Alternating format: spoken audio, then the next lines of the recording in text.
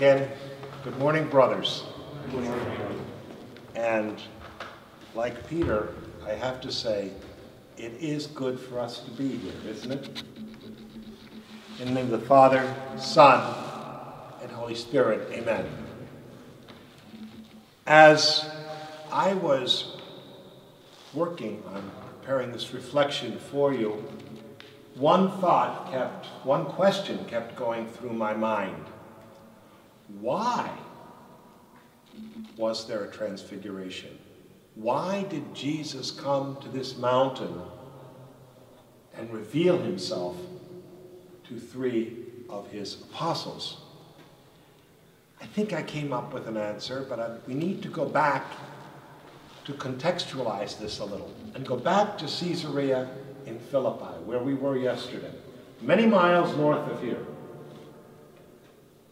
When Peter looked at Jesus and said, "You're the Messiah."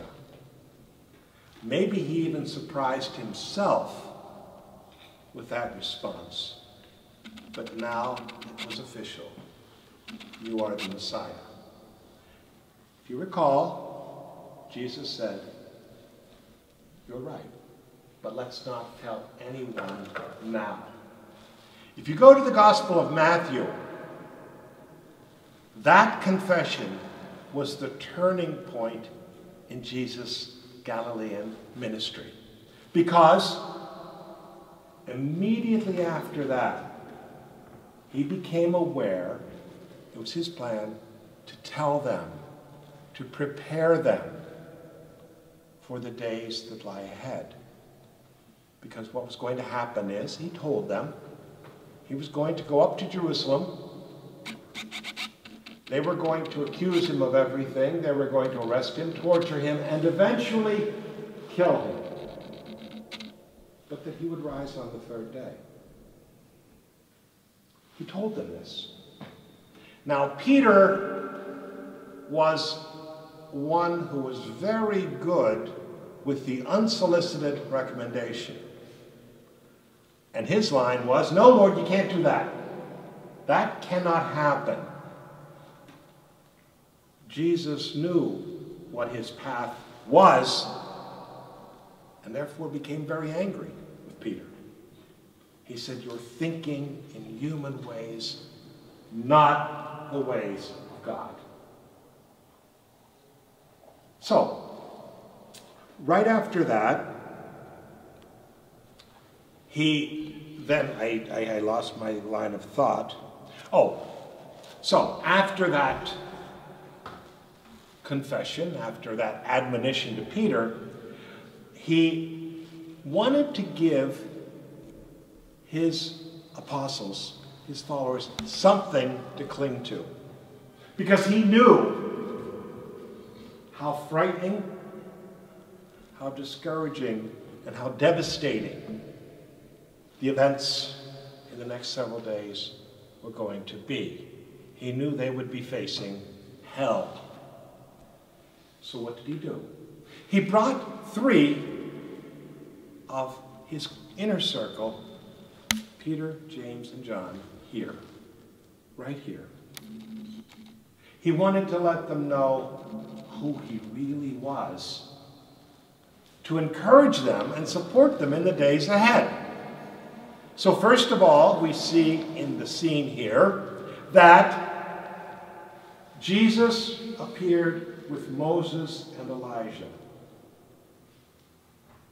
To them, he was showing them that he was perfectly consistent with the law, represented by Moses, and all the prophets, represented by Elijah. Indeed, he was the fulfillment of both.